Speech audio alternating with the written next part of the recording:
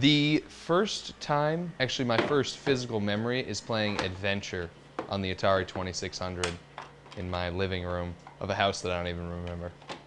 I play pretty much every system.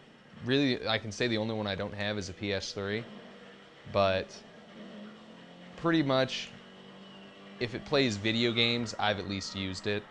Personally, I prefer more open world kind of choose what you do games, not so much the Grand Theft Auto style ones, but like, Morrowind and other more open-ended adventures like that.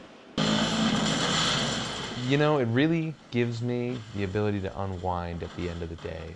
I can come back and no matter what's happened throughout the whole day, just do whatever I need to. I've got a lot of games, so however I'm feeling, I can just play a game that would suit that mood and relieves the stress. Really, I like playing video games because just at the end of the day, I can do a lot of stuff that I couldn't do otherwise. I mean, I'm not able to go drive a car at 120 miles per hour through the streets of downtown Los Angeles and just come to work the next day.